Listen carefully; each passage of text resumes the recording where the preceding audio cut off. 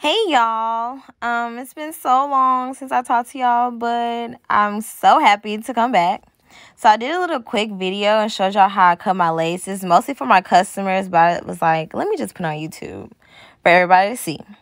So you see I have just some regular hair scissors that has a sharp end, and I just go in a squiggle. Like, just go in a zigzag line, because if you cut straight across on the lace, it literally looks like you put a cap on. It looks so ugly, y'all. But just make sure it's like a squiggle. Zigzag. And I like to do it on my mannequin head. That is preferred. But I know some people do it on their head, and I'm just scared to cut my baby hairs. I don't know. I don't know how people do that, but yeah, so just keep cutting until you get to the other side. This is for closures. You can do the same thing on frontals, but honestly, I don't even know for sure how to cut a frontal. I don't like frontals.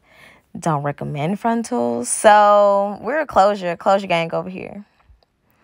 But yeah, if you cut some hairs, it's fine. I mean, that makes it look even more natural, if anything. And you see how when you cut it off, it's a zigzag. Now, I want to say also that some people use a eyebrow razor. And depending on your lace, see? Y'all see how it's zigzag? But depending on the lace that you have, it can like mess it up. It can start curling in the front. That's why I don't like the eyebrow razor. I used that one time and it really messed my lace up because, I don't know, it depends on the material that they made the lace with. But just to be safe, I just say use some hair scissors. You could do craft scissors, but is it going to be exact? Who knows? But yeah, this wig is Ember. I love her.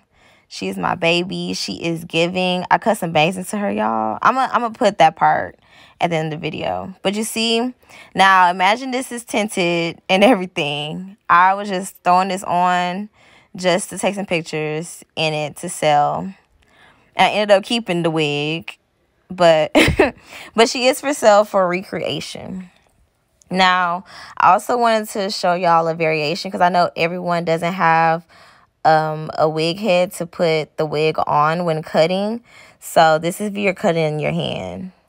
Please do not cut your hand. If you cut your hand, you do not tell nobody you was learning from me. And also, where the part is, you cut down. Make sure you're cutting down in a V. Like, don't cut straight across. Like, the part area is the most essential part, really. But yeah, so just keep cutting. Cut it. Cut it.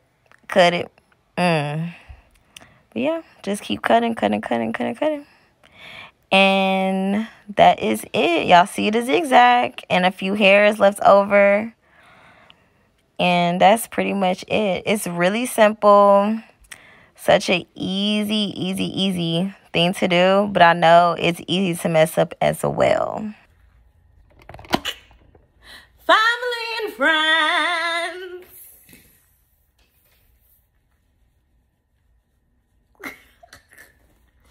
Okay, I'm sorry. But y'all, look at the material. Look at the material. Y'all see my girl Ember? Baby, if you want to cop Ember, just go to my site. She's right on there. This is 24-inch baddie. Thank y'all so much for coming and watching my TED Talk again. I love y'all. If you have any suggestions on videos you want me to do, just let me know. Okay. Bye, y'all. Happy Thanksgiving again. Love y'all. Bye.